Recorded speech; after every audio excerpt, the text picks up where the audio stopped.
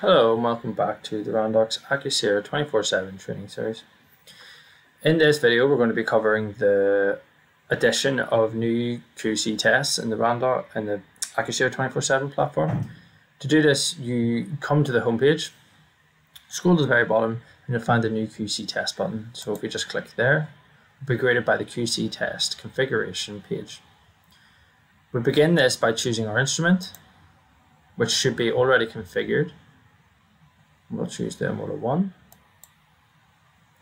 and then we choose our assay, and our assay and all the other drop downs following your choice of instrument will be specific to that instrument. Therefore, the assay selected is specific to the Motor 1.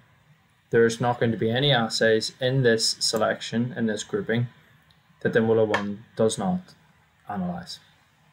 So we'll choose our assay, and then we'll choose our lots, and we'll go, and then we'll choose our second lot, and then we hit save.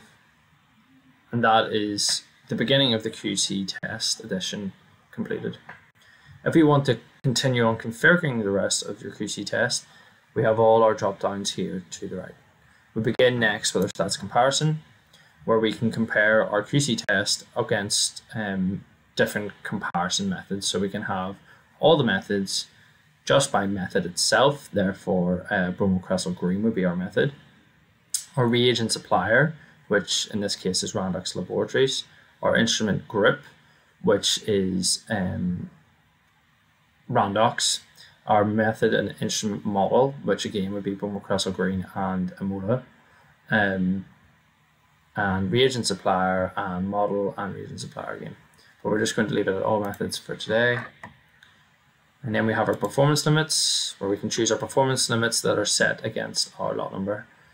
So in this table we find our lot numbers, our type of performance limit, the unit, concentration in a plus or minus range, percentage plus or minus range, and standard deviation plus or minus range, when they are effective from, and whether or not those performance limits are active.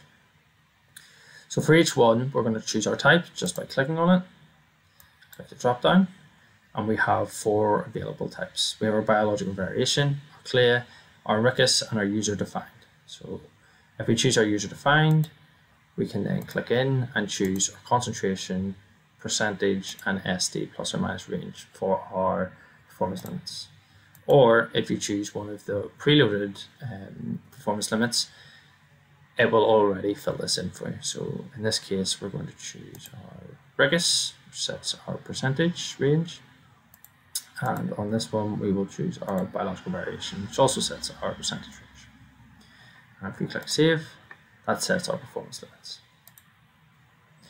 Now we'll do our targets. So we have 2 different ways of doing our targets.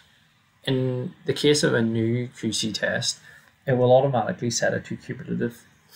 In this case, no mean will be set, no target mean or SD will be set until 20 results have been entered, and then a target will be set. However, you can click on the type beside the lot that you wish to change on the test and click fixed, and then we can change them manually if you're willing to use a fixed target mean. So go to cumulative. You can also select when it's effective from, so when this mean will start to kick in. Save. Then we have our interprecision values, which are useful for uncertainty measurements. You can set these values if you wish. And we have our multi-rules. And these can be configured whichever way you prefer, with our 12s, 13s, 14s, 22s, 31s rules, and so on. We can change it to alert us or reject it, whichever way we prefer. You can also add a new multi-rule, and we will cover this in a separate part. If we click save and we click return to home, we will then find our new test on the QC test page. And that concludes the adding new QC test part of the Randox Acusera 24/7 training series.